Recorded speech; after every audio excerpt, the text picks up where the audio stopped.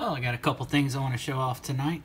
One is this angle guide from Gritomatic.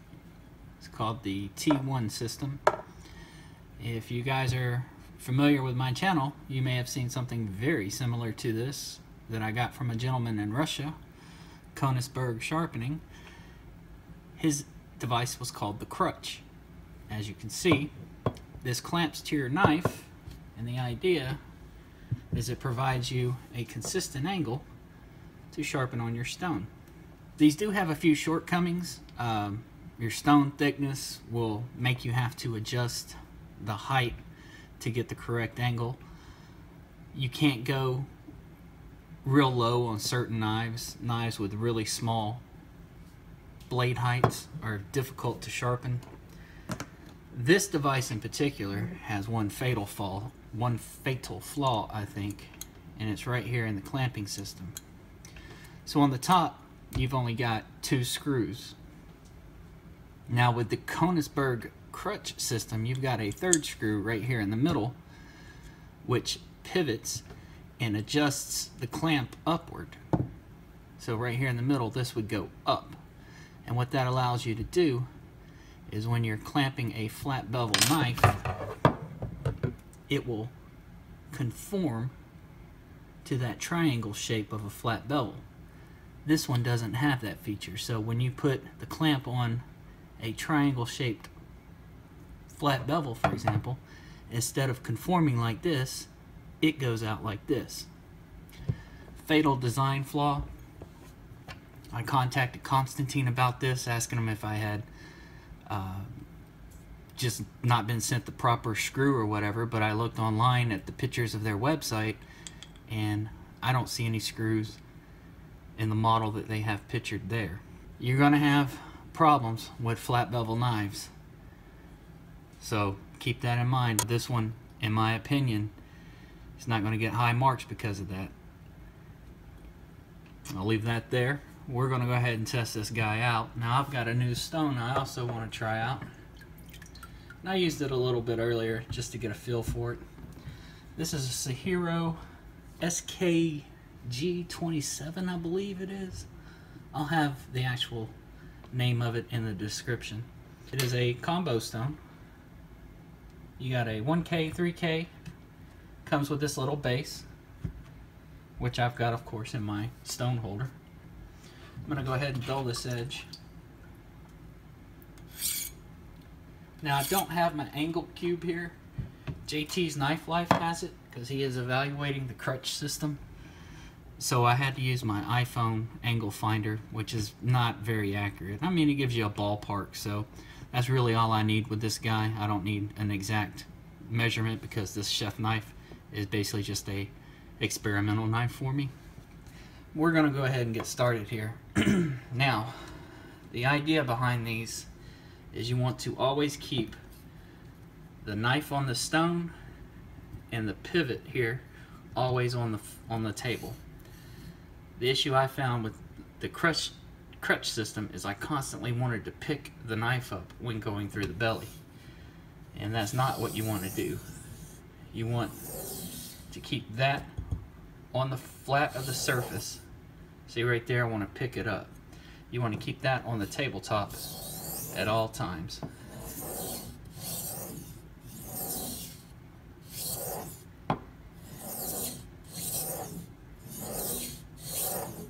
It does take a little getting used to, but it's nothing too difficult that even a beginning sharpener shouldn't be able to master. So as you can see, all you got to do is keep the knife on the stone and keep this on the tabletop, and you can sharpen away.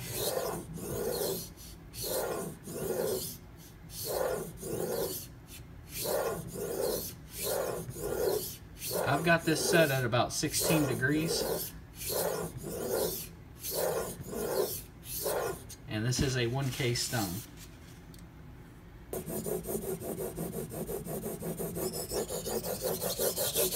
So as you can see, you can do scrubbing motions,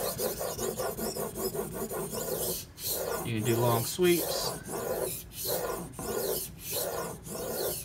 If you got one particular area you need to concentrate in, you can just get right in there, pinpoint your grinding. And if you got a combo stone like this, you don't have to worry about adjusting your angle on here. You flip the stone over, it's going to be the same exact height as the stone you start on.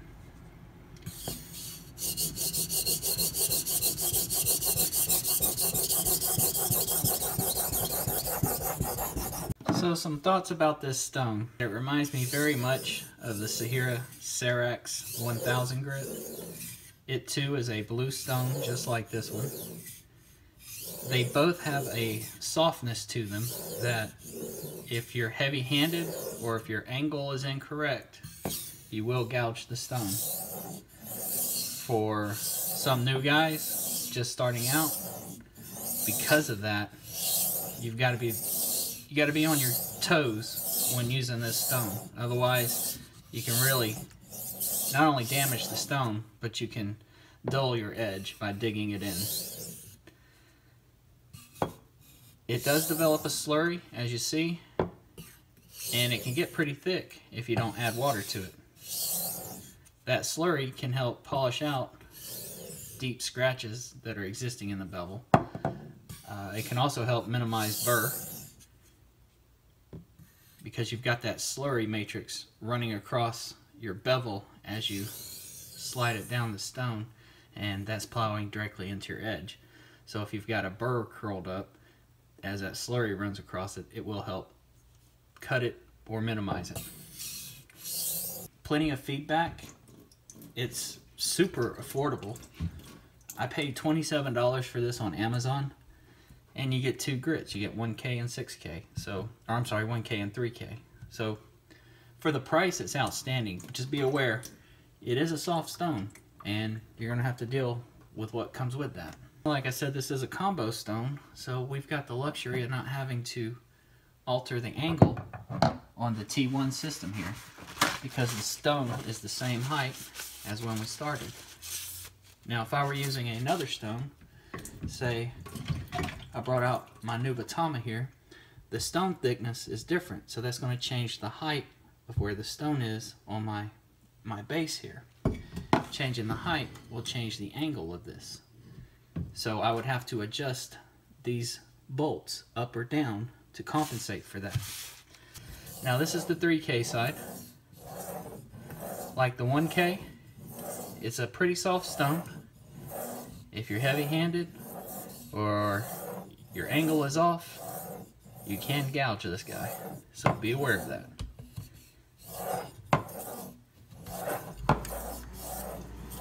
Now I'm doing a pretty poor job here of demonstrating the T1, but once you get the rhythm of it,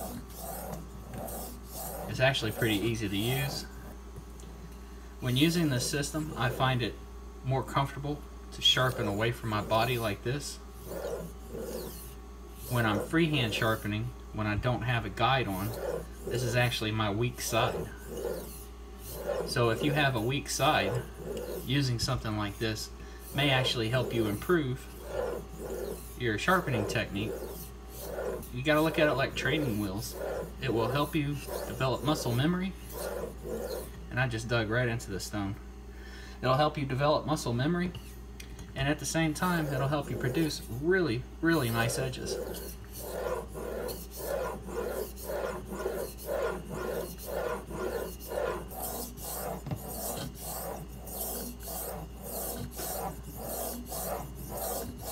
And these guided systems do not like heavy pressure. The weight of your hand is all you need, and actually I use less weight than that, because if I start using my hand weight, I tend to tip it one way or another, and I run the risk of gouging my stone.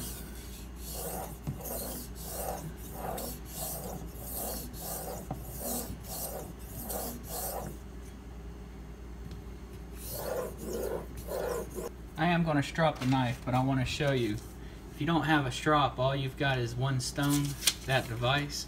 You can come off that device with a very sharp edge. Now I'm using 2 micron CBN emulsion here.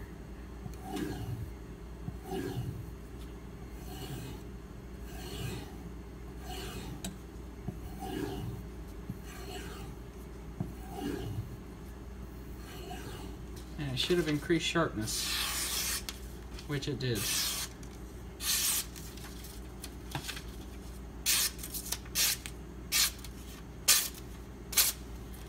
I'm just going to do a couple quick little cut tests here.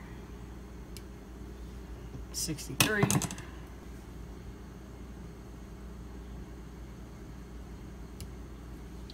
And 73. So as you can see, you can get very low numbers, or rather a very sharp edge, using this device.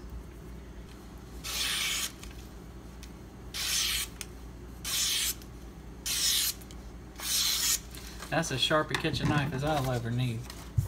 So as you can see, once you hit it on the strop, it does brighten the polish, which, if you guys know me, I love a bright high luster.